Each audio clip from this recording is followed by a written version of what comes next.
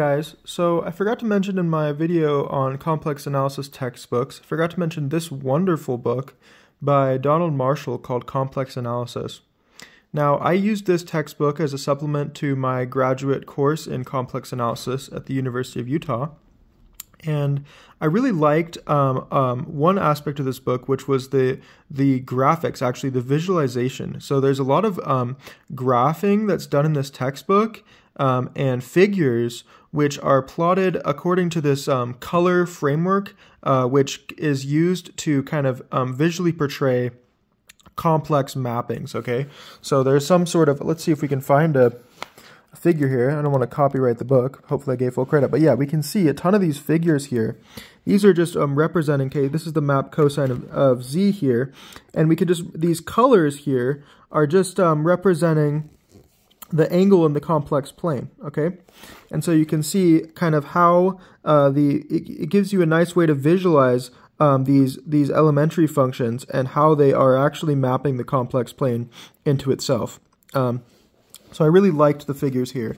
And there's a lot of figures like this. There's wonderful illustrations. You can just see, wow, all of these different figures showing different elementary functions. So it really helps with nice intuition, okay? And so, yeah, that's what I really liked about this textbook. But other than that, it's still a great textbook. Let's just go through the table of contents here. So here, we can see that part 1 covers the standard introductory material of any complex analysis course. Okay, and moving forward in the table of contents, we're still just covering the standard topics of a complex analysis class, and we can see that in part 3, it is an advanced textbook. It's a graduate level textbook. In part 3, we get all the way to not just the Riemann mapping theorem. Okay, I believe the Riemann mapping theorem was probably proved. Yeah, it was proved in chapter 8 here. We get all the way to the uniformization theorem, okay, which states that it's basically a classification of simply connected Riemann surfaces, okay? So essentially, the idea is, well, simply connected just means that the fundamental group is trivial, okay? And basically, all simply connected surfaces, we can just go to the start of this page here so it'll state explicitly. Again, I'm not trying to take advantage of this textbook. Hopefully this isn't a copyright issue. But I think I'm promoting the textbook, so it shouldn't be hurting the author at all. So we'll just go to this statement here.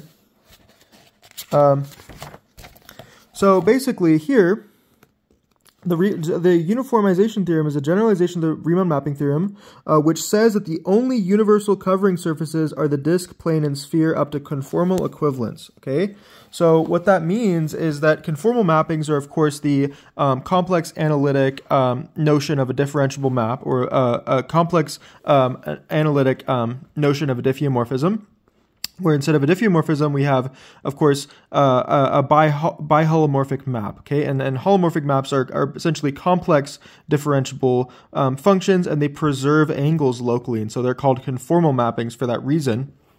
And the idea is that the uniformization theorem, which is shown in this book, that theorem essentially says that if you look at open sets in the complex plane, it's a generalization of a statement which states that if you look at open subsets of the complex plane, which are simply connected, i.e. they have some trivial fundamental group, then they are conformally equivalent to either the plane, the unit disk, or the Riemann sphere. So there's a ton of structure. There's a ton of structure embedded in the complex numbers, and it's very limited. The amount of simply connected Riemann surfaces is extremely limited. And this textbook does the full proof of even up to the uniformization theorem, so a generalization of what I just described, which was the Riemann mapping theorem, one of the most powerful theorems I've encountered in complex analysis, generalized to the concept of Riemann surfaces.